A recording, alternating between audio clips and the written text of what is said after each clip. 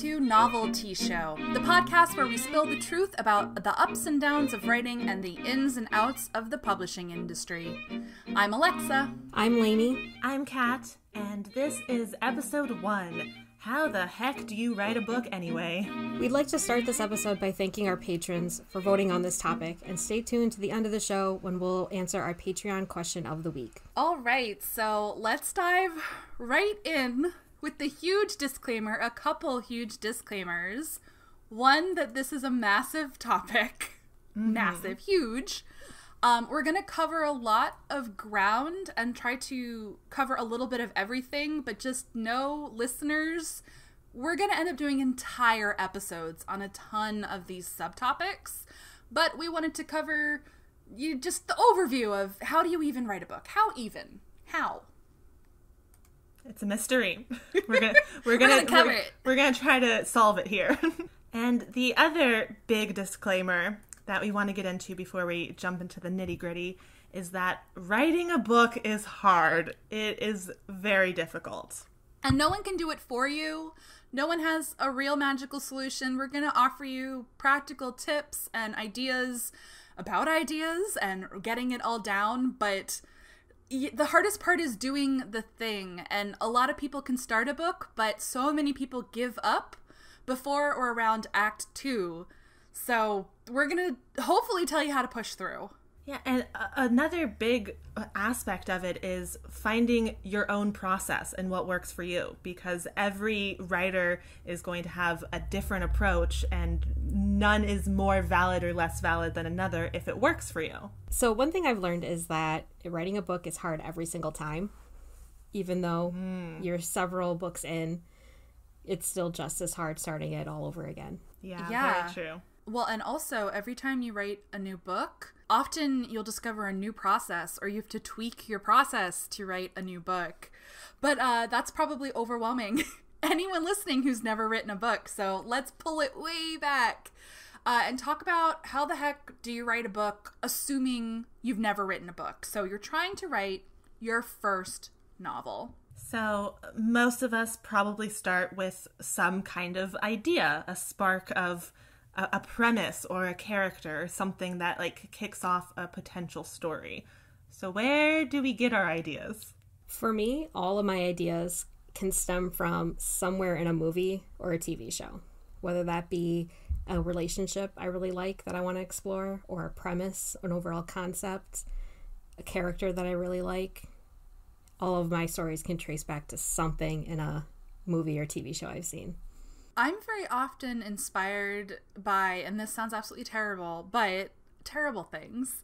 So I'm, if I read a book and I like the concept, but I don't like the execution, or same thing with a movie or a TV show where there's something there, but I see something missing, it'll often spark an idea of how to do my own thing that, like you said, Lainey, kind of plays on those things that I like there, a trope or a character, a concept.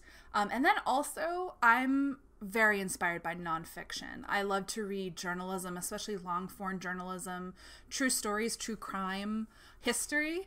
I love the idea that truth is stranger than fiction and can often spark really interesting ideas. Yeah, I also get my ideas from usually other sources of media, but all of my ideas are a mashup of other ideas. I'll choose one aspect of one TV show and mash that with a trope that I love and a character archetype from another movie that I enjoyed. Or like Alexa, you said, things executed poorly or not done very well. I love taking that, if I were to take that basic premise, where would I go with that instead? How would I fix it kind of situation? Not to sound completely conceited, but sometimes I'm I want to do that, but I want to do it better. Mm-hmm. Yes. And that's, yeah. I mean, I really think that's a great place to start personally. But how do you guys determine whether the idea that you have is enough to support an entire novel rather than, say, a short story? Because I think this is a really important component that many newer writers don't necessarily have. They have a nugget of an idea, but can it sustain 80,000 words? Well, I only have ideas in novel form. Like my ideas tend to get bigger and bigger because I tend to add more and more to it. You know, I'll start with one nugget of an idea, and then I'll add a trope that I like, and then another trope that I like, and then these tropes blend in a way that I need to add this backstory for this character, and it just gets bigger and bigger until it's a novel or more than one. Yeah, I feel like I force myself to think in novel terms because I'm not really good at short fiction anyway, so I can't ever think. Whenever I did short stories in college, I'm always like, this could be a novel, and it's really hard for me to scale back into something that's a shorter story. But yeah, so I just automatically go in thinking this is going to be a novel idea, and it comes down to the brainstorming aspect of it. How can I sustain an entire story on this one idea that I have? Yeah, same. I also cannot write a short story to save my life now, but I used to write fan fiction, and all of my fan fiction was quite short in the sense that it was all kind of zingy high concepts that maybe could sustain 10K, maybe 20K. But when it comes to novels and novel concepts, the key is conflict and kind of B plots. So you always have an A story, which is like the main thing going on, but you should always have a B plot. And I think that's where I know that something is a novel if I'm brainstorming and I come up with a million complications. So what I like to do, just of the kind of stories that I personally like to tell, I like equal parts of like an external plot and also an internal plot that usually tends to be a romance. So like my main plot will be the characters have to do this task, and then the B plot is, and they fall in love while doing it. So I do have like those two stories that mingle together. I think that's a great way to approach it. And romance very often is the default B plot. That's really common in story structure. So how do you make sure your idea is unique? It's not something that's already been written, you know, especially if we're getting influence from, you know, other sources, other TV shows, books, movies. How do we make sure that our idea is unique? Well, two things. One, no story is truly unique. There can be unique execution and the way that you write something, but just to reassure writers, like everything has technically been done. It's really hard to reinvent the wheel. There's only so many stories and so many tropes, so free yourself a bit from that. However, it doesn't mean that you get to write a YA dystopian novel about a bunch of kids who are thrown into an arena and have to kill each other, because that is the Hunger Games. So there is such thing as you need to know the market. You need to be familiar with what is already out there, not just in books. You do need to consider popular culture like movies and television.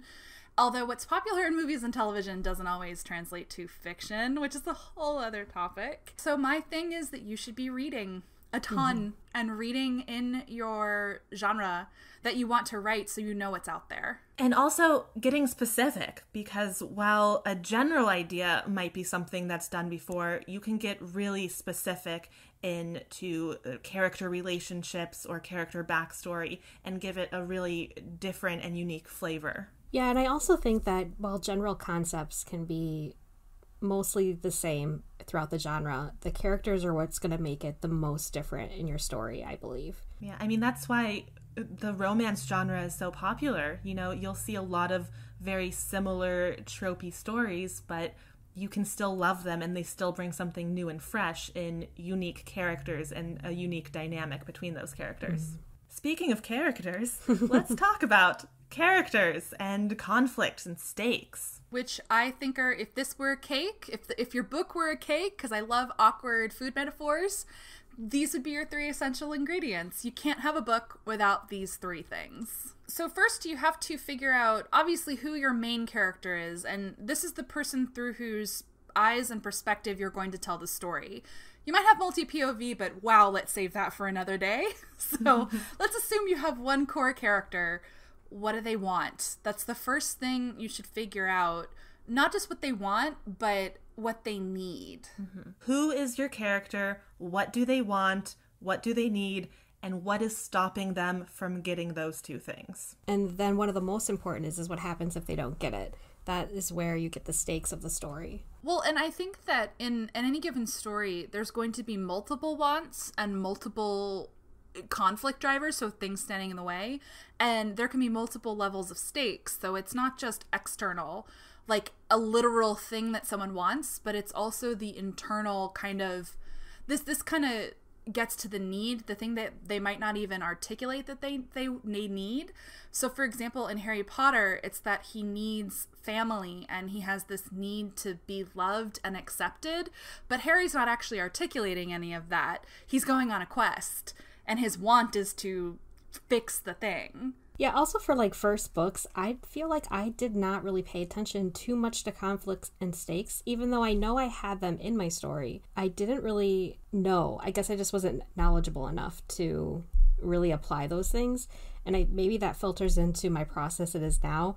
While I kind of always know what my characters kind of want, kind of need, kind of know what's in the way, it's something that always changes over the drafts. So I don't want someone to think like, oh, I don't have all these things, and that prevents them from moving forward.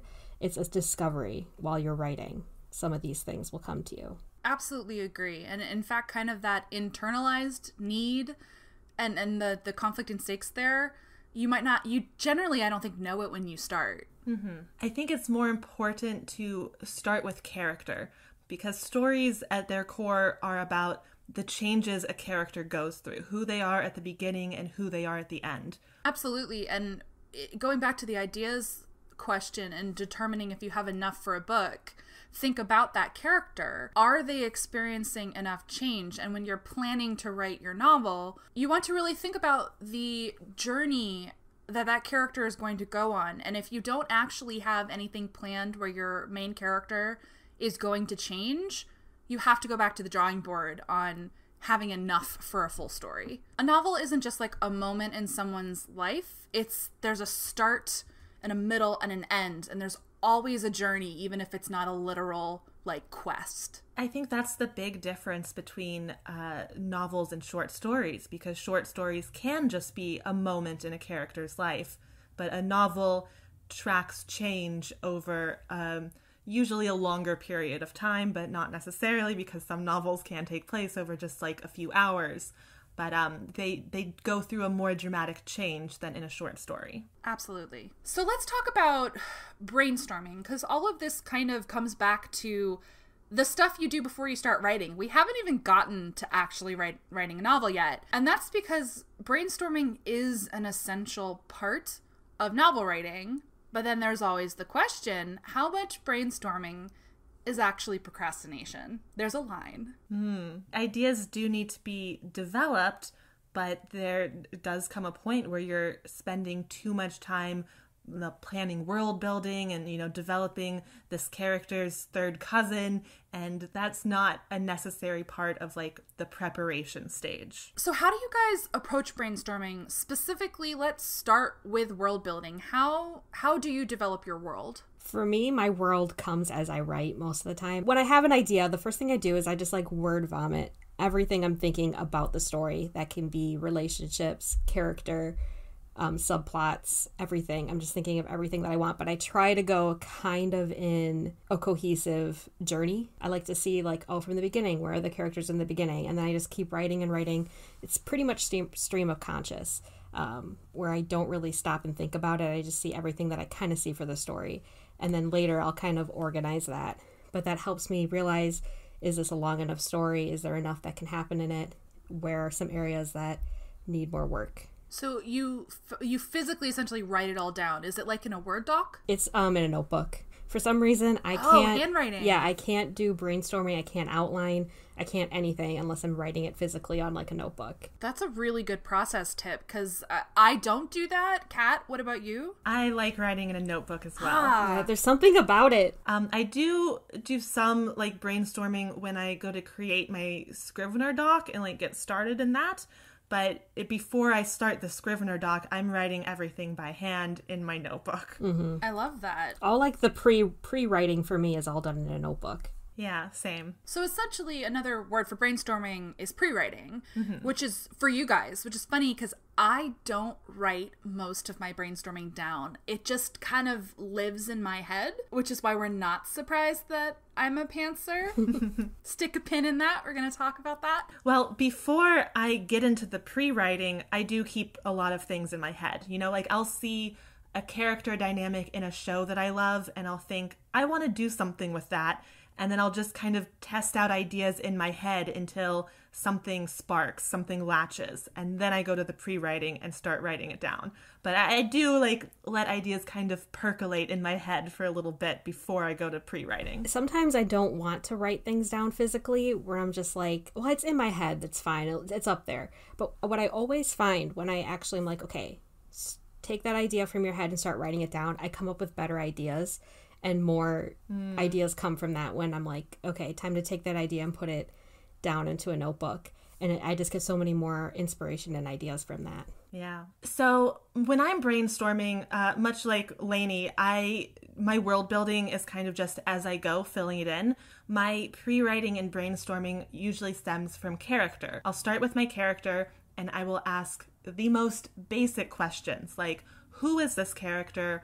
What do they want? What are they doing? What is their life like? How do they spend a day? Like just your basic what, where, when, who, how, why kind of questions.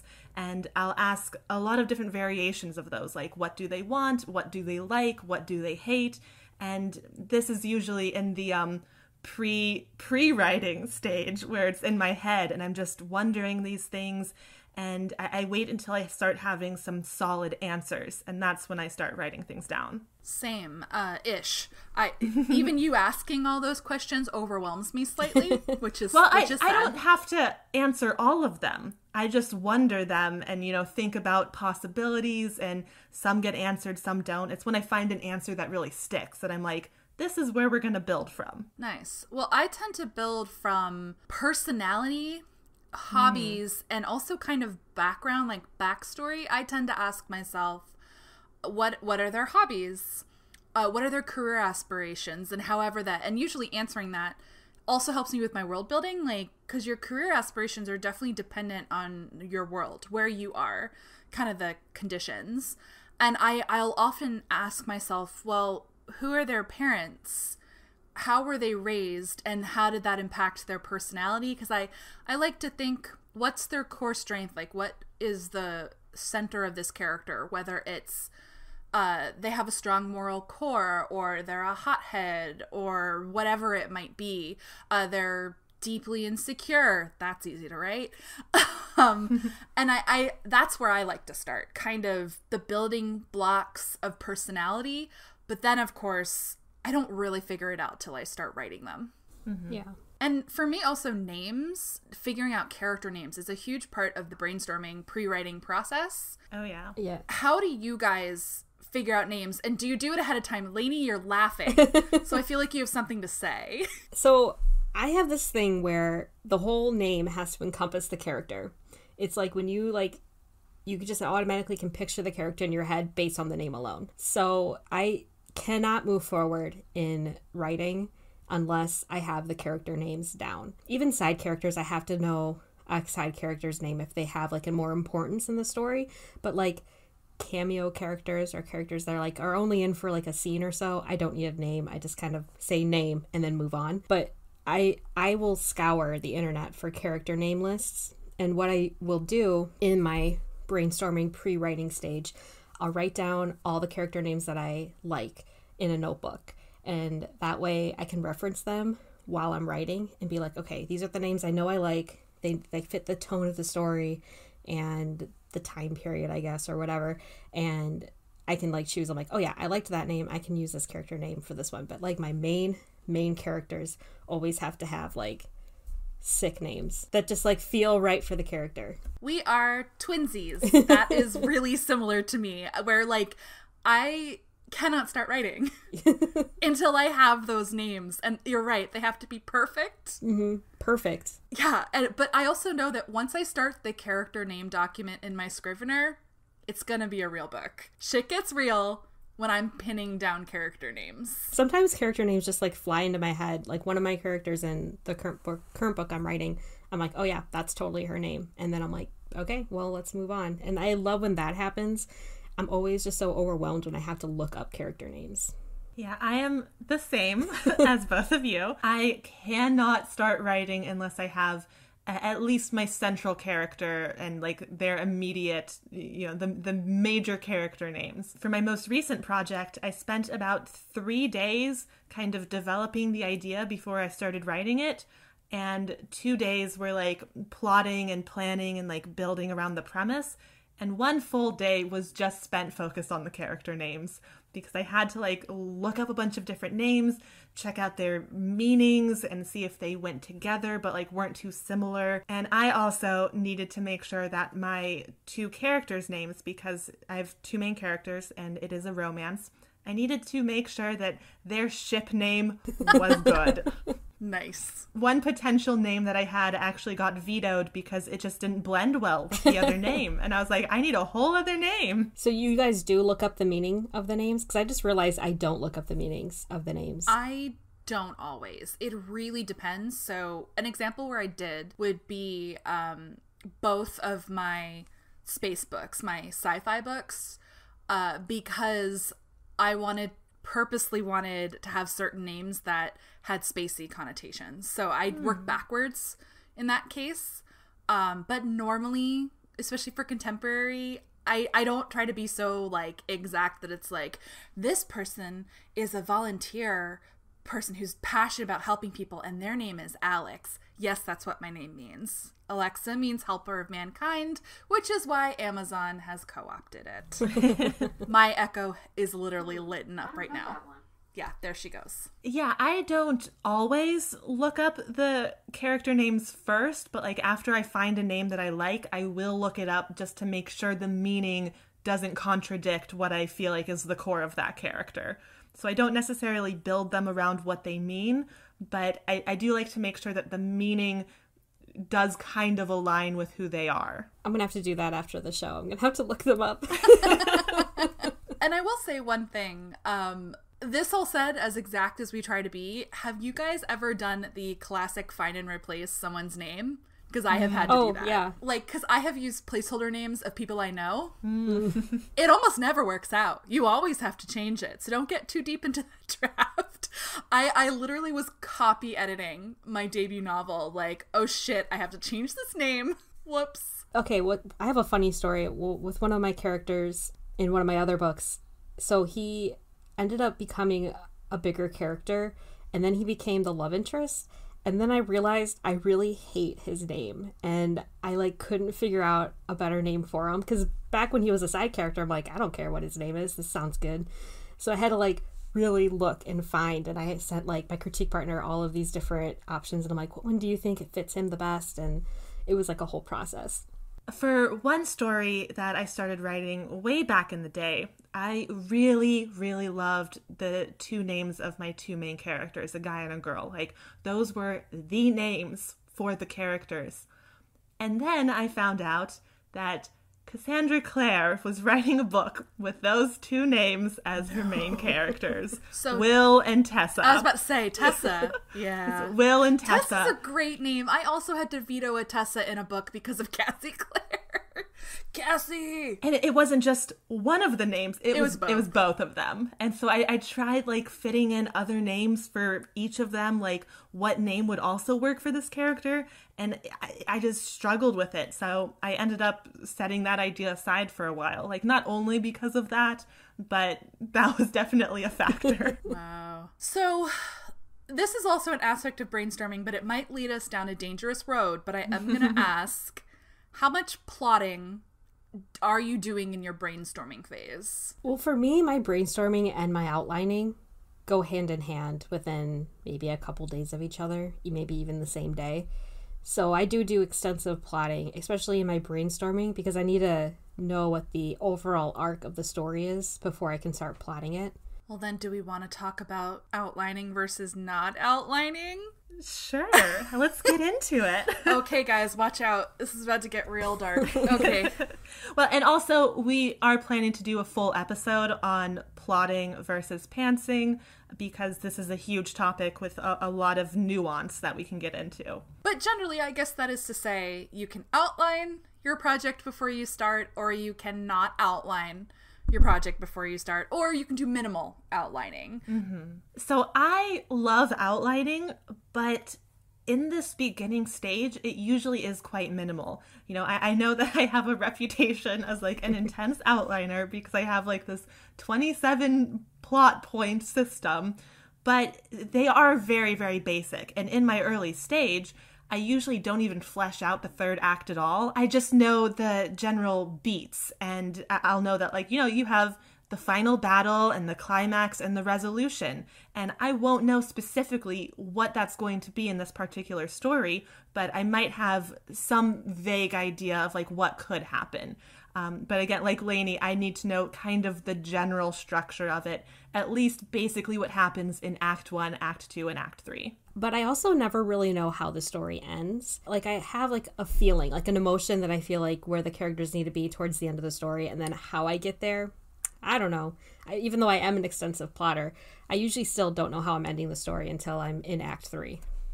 Yeah, and for all of my plotting, it isn't set in stone. You know, like I'll do a rough outline for an option, and then, you know, I might get to the first act plot twist and be like, oh, actually, this is a different story than what I originally planned. And I have no problem throwing out an outline completely and doing a new outline.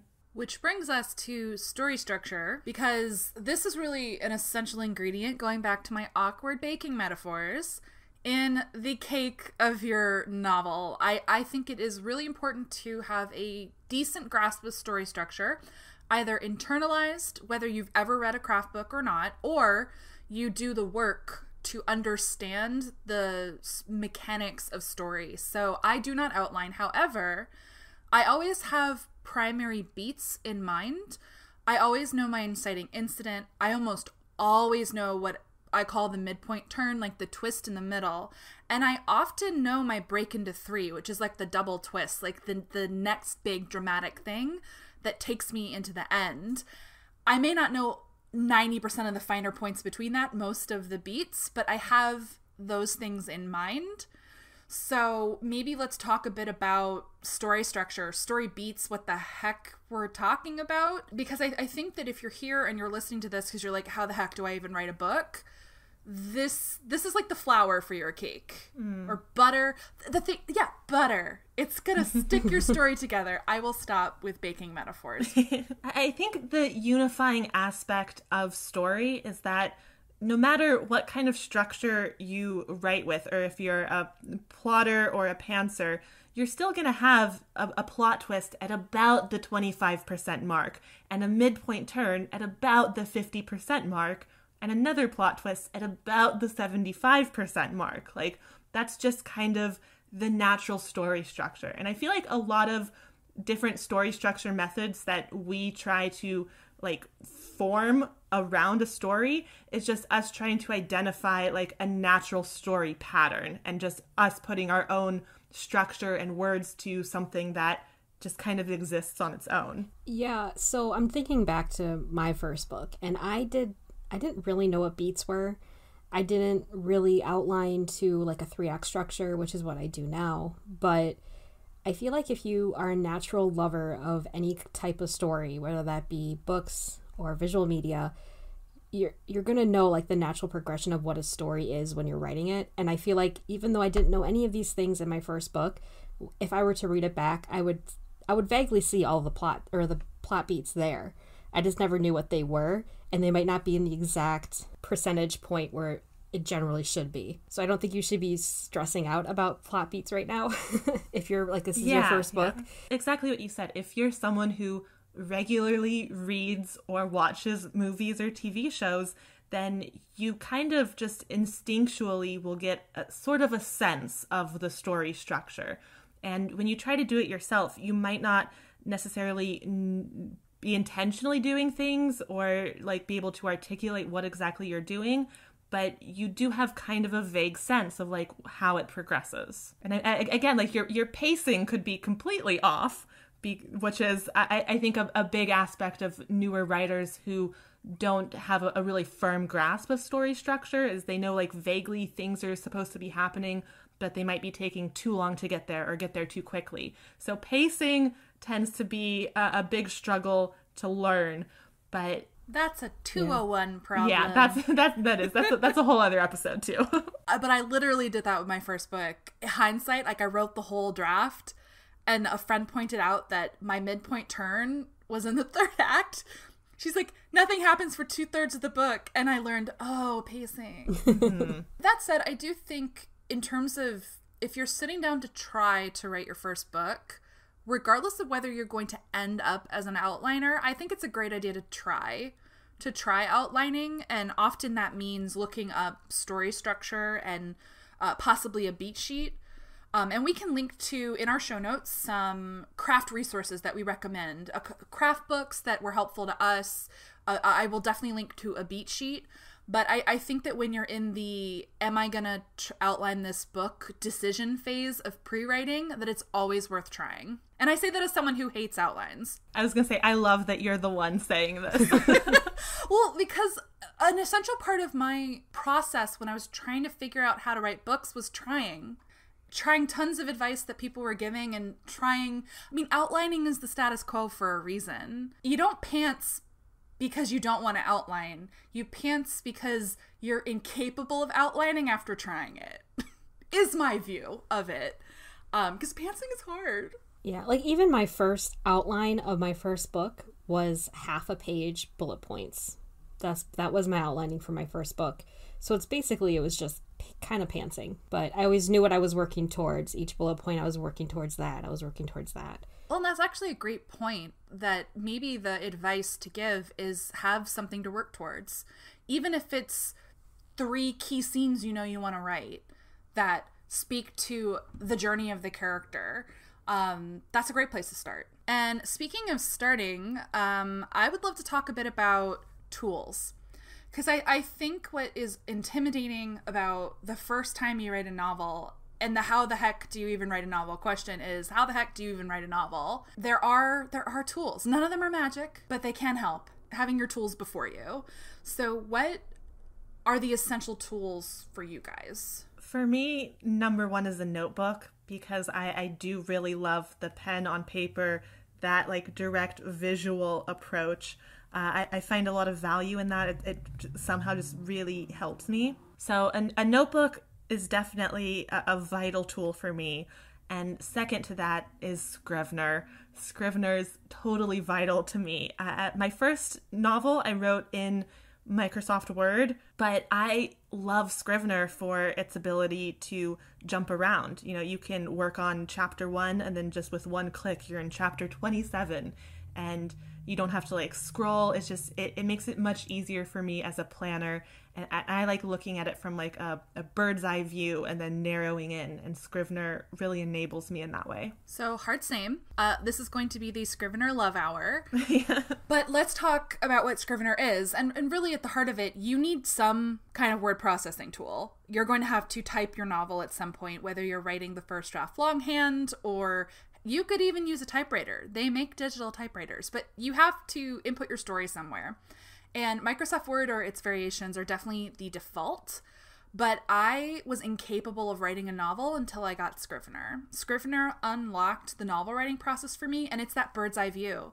I don't jump around, I write chronologically, but I needed those folders, and each folder is a chapter. I needed to be able to compartmentalize like that, and it also... Scrivener does everything. What is Scrivener? Scrivener is the best. It is a word processing tool developed by novelists for novelists, essentially. And not just novelists. There's also screenwriting aspects. We don't care about story. them. I'm kidding. They're great. Actually, they might have been developed by screenwriters. I might be wrong. I don't know who. They're definitely writers. They're storytellers. Whoever it is, they understand me in my soul. Yeah. So I'm actually kind of the opposite. Kind of. Oh my god. No, so I draft in Google Docs. And one of the reasons I do this is because hopefully my job is not listening, but I draft while I'm at work. I have 3 screens that I can do all my work on at my job. And one screen always has my Google Doc up because I just start typing in there. And it's just easier for me to have my draft in my Google Doc. But then... we're not talking about revision, but revision I switched to Scrivener then. But drafting is for Google Docs because I can do it at work. Do you write strictly chronologically, or do you jump around when you're drafting? I chronological all the way. It's the whole journey. I don't have no idea what my characters are going to think at chapter 15 when I'm writing chapter 2. Like, for me, it's like I have to go through the emotional journey of the character, and that just helps with chronological. I actually, no, even I revise into chronologically too, so I can't even say I jump around during then, but wow. Yeah. Can't relate. I'm the same. Sorry. Yeah, but I do love Scrivener. So I just don't use it for drafting. And it's okay. You guys don't have to apologize for being chronological, right? I honestly think that I might have an easier time if I were a chronological writer, because I would, I have to do revisions in chronological order because that's where I really fix the story. But I'm also a fast drafter. So if I'm drafting and I know that, a scene is supposed to go here, but I don't know what happens, I might skip it for the time being and work on something later on because I have a clear vision of like what that scene is going to be. There's different subplots in a story. I might follow one all the way through the story, jumping around just to like link that up. And of course, things change in revisions. But when I'm drafting, especially fast drafting, I love the freedom of being able to write anywhere in the document. So just another tool that I want to touch on that has become essential for me. I wish I'd had this from the start when I was writing books, and that is a planner. And specifically, I use star stickers to motivate myself to write, and I basically track my drafting process in a planner, and it can be any kind of day planner. I happen to have I have a Passion planner and a Clever Fox planner. Those are the two that I've been using. And essentially, I give myself a gold star, literally, though they're multicolored, but I give myself a shiny star for every 500 words that I write.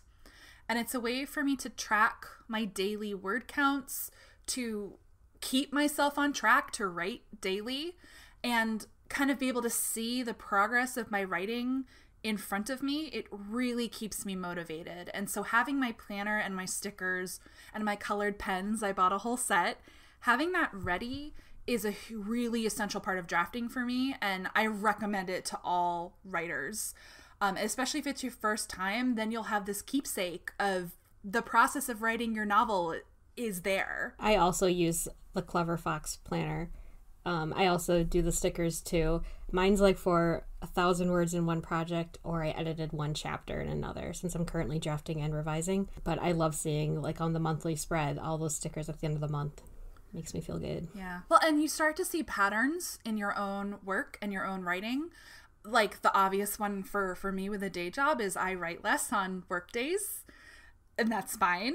But, and also you see how much you can write in a month. I love the tracking. And this is not necessarily a writing tool, but NaNoWriMo, which it also provides kind of a way to track your word count and to stay on track, and also fast drafting. I love fast drafting. I've drafted most of my novels either during NaNoWriMo or at a NaNoWriMo-ish pace, where you're writing about 1,600 words a day for 30 days to write a 50,000 word rough draft in a month.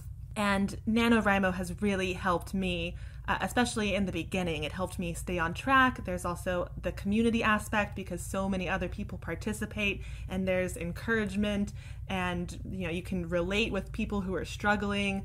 So NaNoWriMo, not necessarily a tool exactly, but an approach. I think it counts as a tool. Yeah, I think it kind of counts. It's an approach, it's a method. A tool is anything that you can surround yourself with, the mechanism by which you write. And so just another one that I'll throw in, music. Having playlists ready or specific music, like I love movie soundtracks, having that ready to go can be really essential for pushing you with writing. Also, like, certain songs that I have on playlists, when I hear them in any other capacity, it like triggers my brain and puts me right back into the story.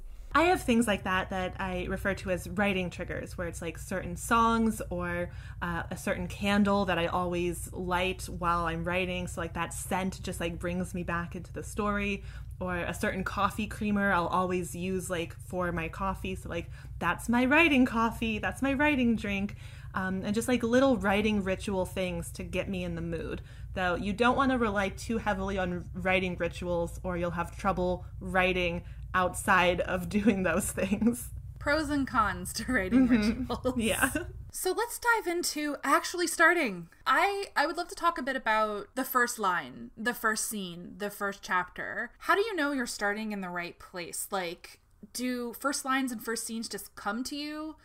Do you plan them for a long time? Do you change them later if you don't nail it on the first draft? Because I feel like the hardest part is starting. This is where it benefits me to jump around because I found that my opening scene, I do want it to be just right. So I often don't start with that. I'll start in like chapter 2 and build some momentum before I know like what I want my opening scene to be. Huh. Interesting. I'm so different. Yeah. both Lainey and I are like, excuse me. Personally, first lines just come to me. And I know once I have a first line, and the first line tends to crystallize into a scene. And once I have that, it almost never changes. And I know I can write a book if I can write the first line and like the first scene. So my 2 published books did not change. The first chapters, the first scenes, the first moment.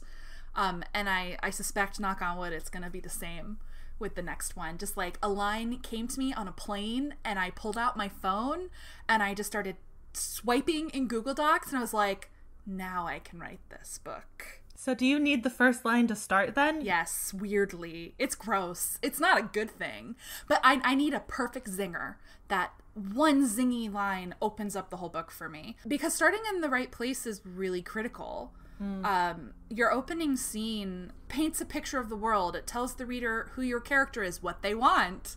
There should be a hint of what's standing in their way, though not necessarily. You don't want to drop right into the middle of action where the reader has no context for the action or the character, but you also don't want to drag it out and have it be boring. So I think that every time I start a book, I'm like, yeah, this is going to be the opening scene. And then it's not.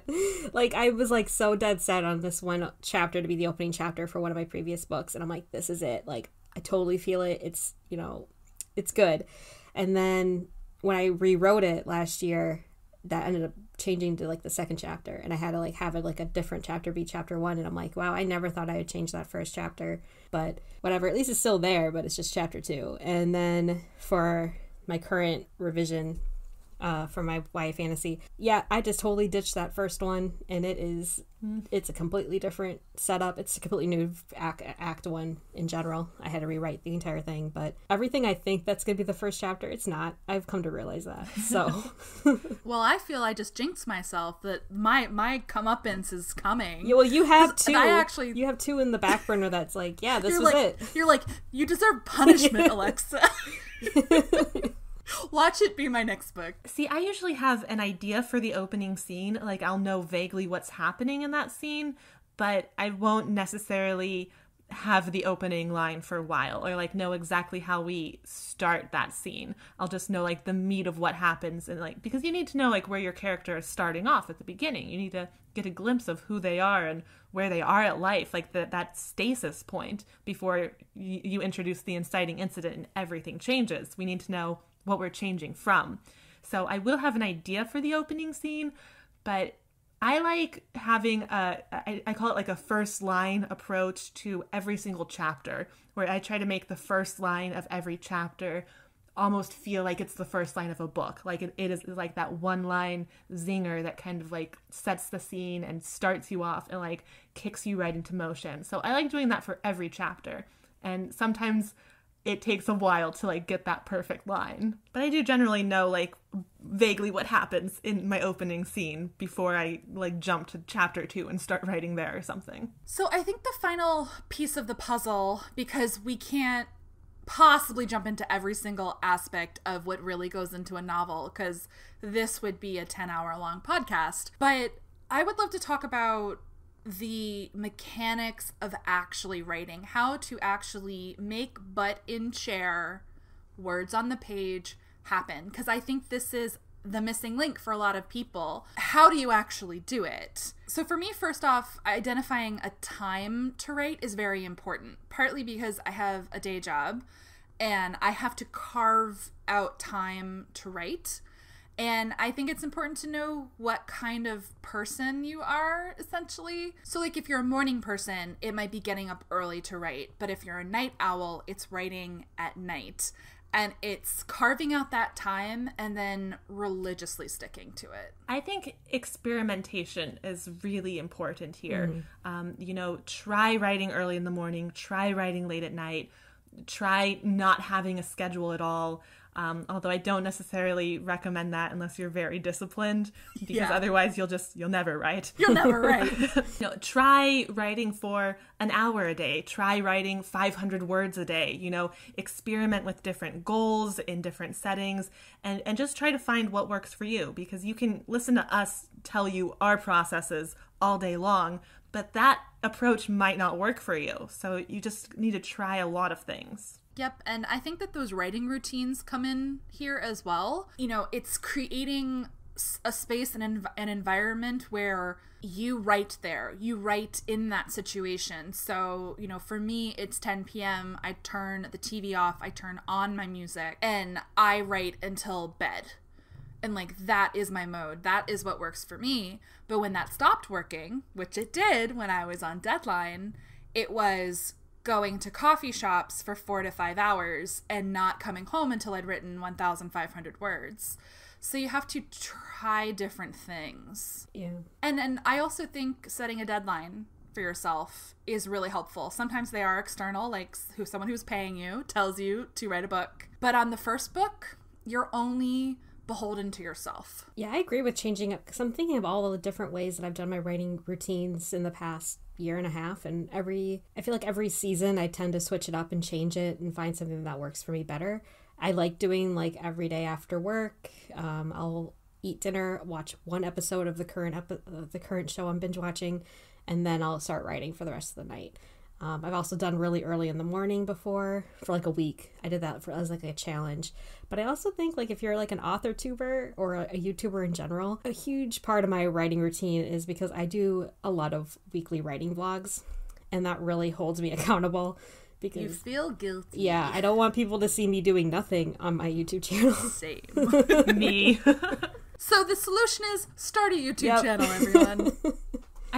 Accountability is a huge thing, especially writing can be a very solitary thing. And when you're all on your own and you're a new writer, you don't have a book contract, you don't have external deadlines. Yeah, accountability was a huge thing for me. That's, again, why I like NaNoWriMo, because you sign up for it and you publicly tell people you're doing it, and then you have to follow through. Publicly announce what you're doing, so you feel very guilty if you fail at it. Just going off the NaNoWriMo thing, all of my recent projects have all been because I did NaNoWriMo. All three of the projects that I'm kind of juggling right now, the first draft was written during NaNoWriMo. It's such a good tool, I guess. It is a tool, because it really pushes yourself. And again, it's not going to work for everyone. There are some people who just cannot maintain that NaNoWriMo pace, and that's completely valid. I feel called out, Kat. No, I'm kidding. Hey, you wrote the most on our writing retreat.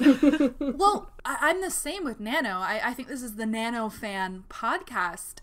Almost every novel project I've started was started during a Nano period. My debut novel was a Nano novel, the one and only time I have successfully completed Nano. But all the other ones, even accomplishing 20,000 words of a novel in a month, is huge for me, and Nano provided that motivation to even start something.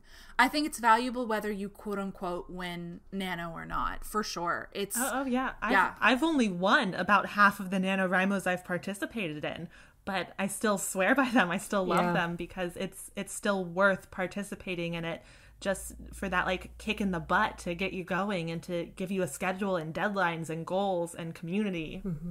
And another thing that helps with actually getting the writing done, and this comes up a lot in Nano, and Nano provides the community for it, and that is writing sprints. This is a specific challenge environment that can help you get raw words on the page. I think we all participate in writing sprints and use this as a tool. And you can always find strangers on the internet who are doing them. You don't even need to do them with other people. I tend to do most of mine on my own. You know, I'll just set a timer for 20 minutes and then do focused work for 20 minutes and then take a break. Yeah, it really helps with procrastination, because just last week, it was like I was really lazy. Like, I had my Word doc open. I was supposed to be writing, but I'm like, okay, I'm being distracted by all the other things right now. I'm just going to set a 15-minute sprint and just do what I can in that time frame. And then I produced words. So it's really helpful doing it by yourself, too. Yeah, it's back to that thing of like, writing a book is hard and it is a very daunting task. And when you think about like all the work left to do on your book, that can be a little overwhelming and make you like resistant to even start. But if you have a 15-minute or a 20-minute timer, like it's much lower pressure. Like you just have to work for 20 minutes. Like you don't need to write the whole book right now. Just do 20 minutes of work and that's an accomplishment. And that kind of mentality can really help you get started and like get over that procrastination. Well, and same thing with word count goals. I think it's also helpful to break those down. Nano provides the guideline of about 1,600 words a day, but you can also do smaller word count increments. It could be 250 words. Maybe that's what you do in a 15-minute sprint. With the star stickers that Lainey and I do, the stickers in the planner, your increment is 1,000 words. My increment is 500 words, which I've calibrated that to, I tend to write more slowly. I have a lower word count that I tend to hit, but also I like to have more stars. I am selfish. But you can calibrate your word count goals to fit your writing, whatever it takes for you to feel accomplished, but know that anytime you write any words, you're making progress. It takes tons and tons and tons of writing sessions to add up to a book. Whether it's 30 days at 1,600 words a day, or it's 6 months and it's 100 words a day. Whatever that math works out to be. I'm not good at math. I write books. I found a great quote that I like retweeted the other day that kind of goes along with this. Writing a book is like having an empty pool in the yard and every day going out and throwing in a cup of water to fill it. That is painful and so accurate. I know. and that's by Bethany Ball. I love that. I had to retweet that because I was like, oh, that's true. So having patience with yourself is a big one, because you can't do this overnight. Like, even if you're doing NaNoWriMo, you're just writing a rough draft in those 30 days. Like, it's still going to take a lot more work. So, like, writing a novel is definitely a marathon, not a sprint. And I think the patience also ties into perfectionism. Mm-hmm. The goal when you're writing a first draft of a novel isn't perfection. It's just progress. It's that one quote, perfection is the enemy of progress. Yes. And I think that a lot of us get wrapped up in that. One of the reasons I think many writers give up when they're trying to write a novel, I speak as someone who gave up on several before I successfully finished one. I think we all have similar stories, was obsessing over making it perfect the first time. And I found myself editing what I'd written over and over again instead of moving forward. And so one thing that I think is really critical to go into your first draft knowing or trying to do, and you essentially have to fight your worst impulses. And our worst impulses are to make it perfect. You have to allow yourself to be quote unquote bad. But I promise later when you go back, it's usually not as bad as you think it is. Mm-hmm. Yeah, I feel like I went into novel writing with some very bad habits. Like when I was in college, I was very used to writing my papers once, going through proofreading, turning it in, getting an A. And then the novel writing part is just completely different. And I'm still fighting that it's not going to be perfect. It's really not going to be perfect. And you have to work on it. But the perfectionism part of it is just, it's hard to like spend all your time on a book and come out on the other side and know it's not good. It's good, but it's really not good. So it's like, I feel like I like didn't really waste time, but I'm like, I've been working so hard on this and why isn't it good enough? But it's just the first draft, and that took me a very long time to learn. Mm-hmm. Yeah. That's definitely how it feels. Like you did the marathon, you passed the finish line, but then they put another marathon in front of you and you're like, why are you doing this to me? Yeah. And I think another important aspect to actually writing is to prioritize actually writing. Yes. People will say like, oh, I wish I had the time to write a novel. And it's like, you do if you make the time for it, if you trim other things in your life. Like, you've been listening to this podcast for an hour. You could have been writing for an hour. Hey, everyone has to refill the well sometimes. True, very true. Rate and subscribe. Well, and that speaks both to pushing yourself, making the time. It's absolutely true. But also finding balance. Because I think you do have to strike a balance. We're talking about the patience and the perfectionism, breaking it into attainable goals, but also knowing the difference between I am being lazy, I can push myself, and knowing when you do need a break. Sometimes you do need to take a short break to refill your well as you're drafting. I think ultimately you have to really want it. You have to actually really want not just to write, but to finish. And you have to go back to the writing over and over again for you. If you're not genuinely invested and you don't have the pure passion to write, which sounds so cheesy, it's passion meets discipline, then you're not going to make it. If you're looking for external validation or for anyone to make it easy for you, because you don't have the time, you make the time, then it's not going to happen. Well, my final wisdom of it all is that when I write now, I just know that most of this is going to change.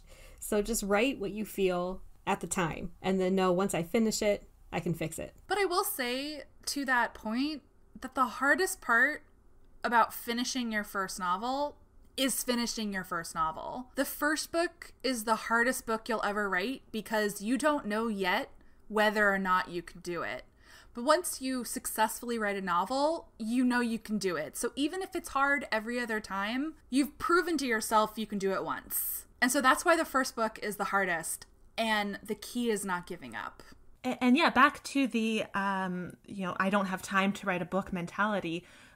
There's definitely sacrifice involved. You might have to trim something, at least for a while you work on this book, if it's important to you. Action expresses priority, not your words. You can't just say, writing is important to me. You have to actually take action and show that it's important to you.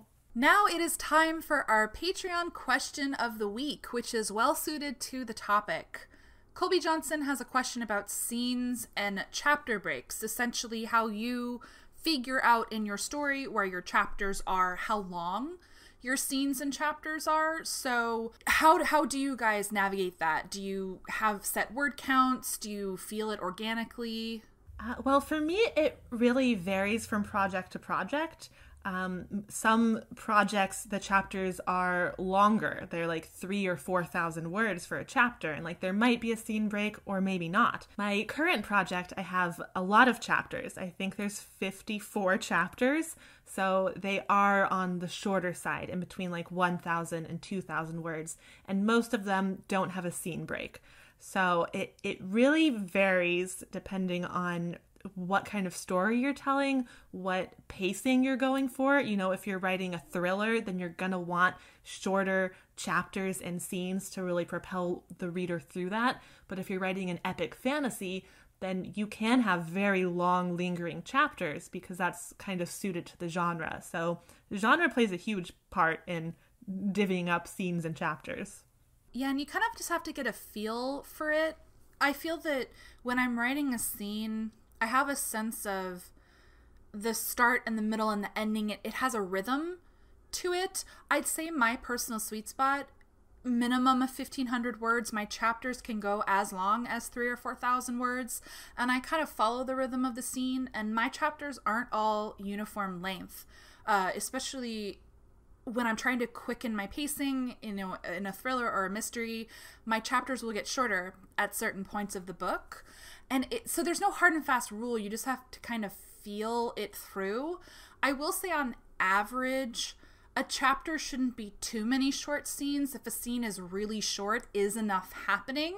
But a chapter could be a single long scene, or it could be a few shorter scenes. But I wouldn't make them too short personally, because that may make your pacing choppy. Yeah, I feel like my sweet spot is between 1,000 to 4,000 words, but also not They vary through chapter to chapter.